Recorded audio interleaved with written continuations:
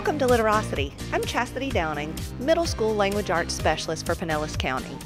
Before the winter break, we were over at Belleair Elementary where some second graders were learning about our nation's history. They were using the newest literacy standards in a very interesting and innovative way. All right, boys and girls, welcome to Ellis Island. We're trying to recreate for the kids, give them an authentic learning experience of what it was like to be an immigrant coming to the United States. So we recreated Ellis Island in the library and had the kids really participate as though they were an immigrant coming to America. What are you writing about? I'm writing about Ellis Island, and this is fun and cool. I got some fun because we're gonna experience how when the people came from their countries and see how they got into America. We tried to make it as authentic as we could with the different stations, like a welcome station. And do you have a place to stay yet? Excellent. Well, welcome to America. An interview where they had to actually say where they were from, what country, what job skill they had. They have to go through a health inspection. All right, your next station is going to be the health inspection. So we're going to check and make sure you're healthy. Did you learn about that? Because they did that on Ellis Island. And we ask them some questions. For them, it's fun. They have to know, like little stethoscope and are you itching anywhere and do you have a fever? And then there's the citizenship station where they're asked a couple questions about the flag and American symbols and recite the Pledge of Allegiance. And then finally, they go and they get their passport and their photo taken at the final station. And at each station along the way, they have a little card and they get a little stamp. It says pass, fail, but we always make sure they all make it in. But it's their way to get to, their stamps to allow them into the country.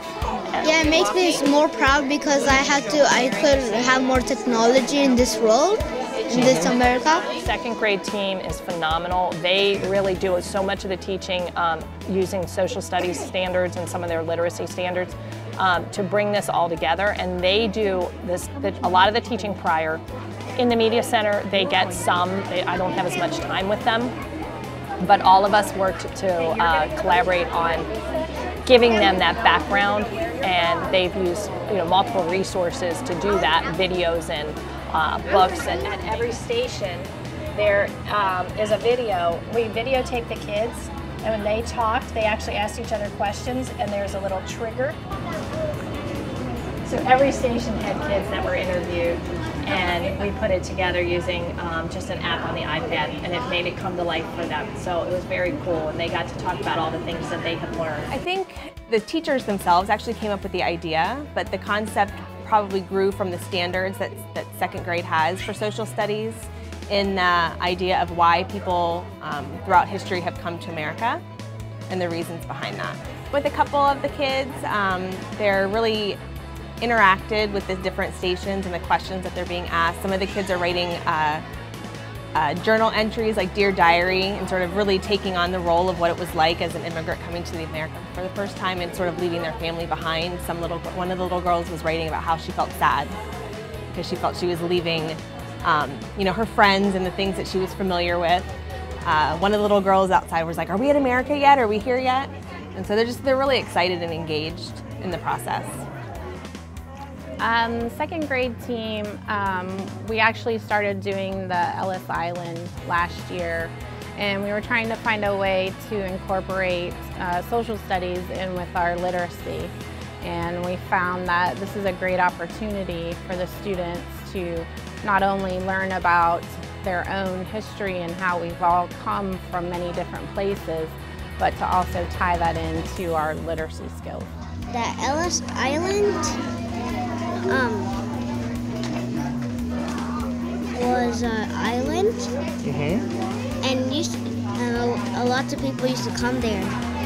Okay, what is it? Let's go. I pledge allegiance to the flag of the United States of America and to the republic for which it stands, one nation, under God, indivisible, with liberty and justice for all. Way to go. I like to do the pledge of allegiance for thanking God for giving us America and for giving us food and stuff that we need. I really love America. It's like I love it. When we come back, Holly Slaughter will take us into a classroom where some of her team is helping primary readers with their English language arts fluency. Literocity returns in a moment.